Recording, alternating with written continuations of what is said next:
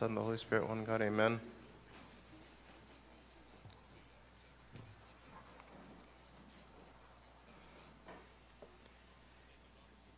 In the era of persecution, the Christians were persecuted because they did not offer sacrifices to pagans and to pagan gods. And when we think about pagan gods now, we think it must have been so easy for the martyrs not to believe in that, because we think of it now and it seems so backwards and so wrong and so against everything that we believe in.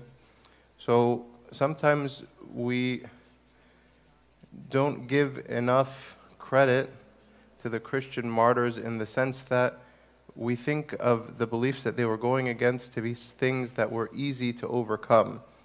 It's easy to believe in God when compared to a pagan God, because a pagan God, you've never seen a miracle from that pagan God. There's like gods to the sun, gods to the moon, all this kind of stuff.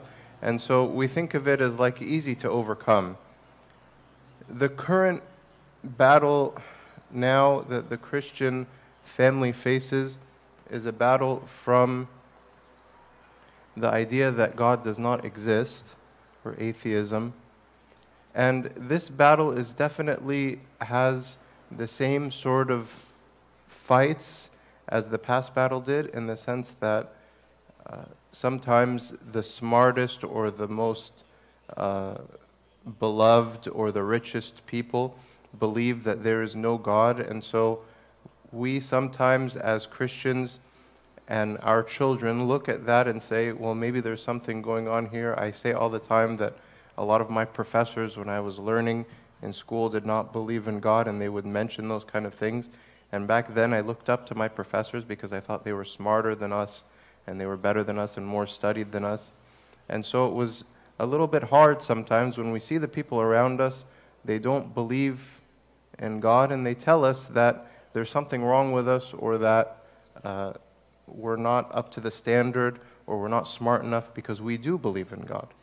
And so we're facing a similar persecution. Back then, the kings and leaders and emperors were offering sacrifices to pagan gods, and the people worshipped these emperors and kings and looked at the queens and their beauty and all this stuff. And so the similarities are present now in the way that we think of people that don't believe in God. To fight this, a family must make sure that the parents in the family are not hypocritical. The great enemy to faith is hypocrisy, because it's easy for us sometimes to say something, but it's hard for us sometimes to act on that saying.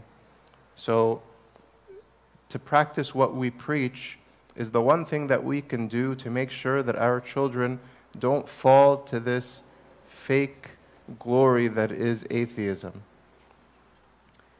Also, in order to change the minds of the people that believe in this and look down upon us, they must see us acting properly in the things that we say that we believe.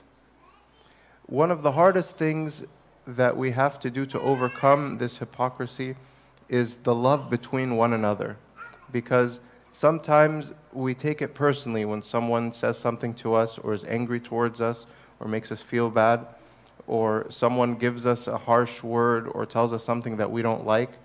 We take it personally, and we're hard on ourselves, and therefore we're hard on the person.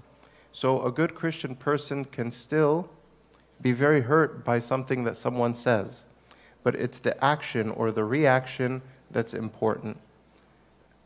In order to maneuver out of this area of hypocrisy, the Christian must be willing to forgive. And this is one of the hardest things also. Not just that we control our anger in the moment, but to be able to forgive the person that is causing us this trouble. When we were growing up, like, there was the saying, everybody knows it, like, sticks and stones may break my bones, but words can never hurt me. Honestly, sometimes I wish that, like, the people that were tormenting me when I was a little boy would just have hit me instead of keep talking and making fun and putting me down. The words actually do hurt. And so there is no shame in being hurt by the words of others. But there is shame in denying our Christian beliefs and what Christ taught us and turning our back on that in response or in revenge or in a sense of, this person is not for me, so I will never talk to this person again. I will just keep away from this person. I don't forgive them. I don't want to know anything about them. St. Paul says something in the epistle that we read today. It's very astute in what we're talking about. He says, "For we who live are always delivered to death for Jesus' sake, that the life of Jesus also may be manifested in our mortal flesh." Taban, he was talking about a physical persecution, persecution that was to come, persecution that he had also already endured. But the idea is the same. If we think of everything bad or hurtful that happens to us as a way to coincide with the sufferings of our Father Christ during his passion on earth, then we can overcome the anger, we can overcome the bitterness, and we can overcome the hurt that we feel. If we take the persecutions as being one with Christ, then the things become less hurtful. And there we can rejoice in Christ in his sufferings. And we can say, I know how it feels to be hurt. I don't blame the person anymore. The person offered me this chance to join with you in your sufferings, Christ. So it's a hard thing to do, Taban. And Taban, we don't also compare someone shouting at us or, saying something rude to us or mean to us or doing a bad gesture to us as the sufferings of Christ. But we certainly can endure them much like Christ endured. So Christ endured bad language, Christ endured spitting, Christ endured torture, Christ endured much pain for our sakes. So at the very least, we can endure a harsh word for his sake. And so if we take it out of the place of the person that's doing it, we don't blame them, and we also forget about our own feelings about the things that are happening to us, then we can look at the person and actually forgive. We can deal with the word and actually not get angry. And we can deal with the repercussions, being hurt, but forgetting about it because we take solace in Christ. So I'll read for you the verse again. "For we who live are always delivered to death for Jesus' sake." So it's not just, sometimes we also believe that if we believe in Christ and we are good Christians, then only good things will happen to us from now on. And that's not necessarily true. Taban, when we live in Christ, we live in grace and we live in happiness and we live in joy. But still, we live in joy despite the negative things that happen to us, despite the hardships that befall us, despite the obstacles that we have to overcome.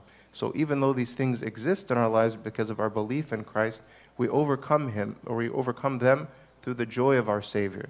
So it's not so much that because we're Christian, only good things happen. It's because we believe in Christ and we live in his joy. Even when bad things come to us, we're overcoming them in Christ's love.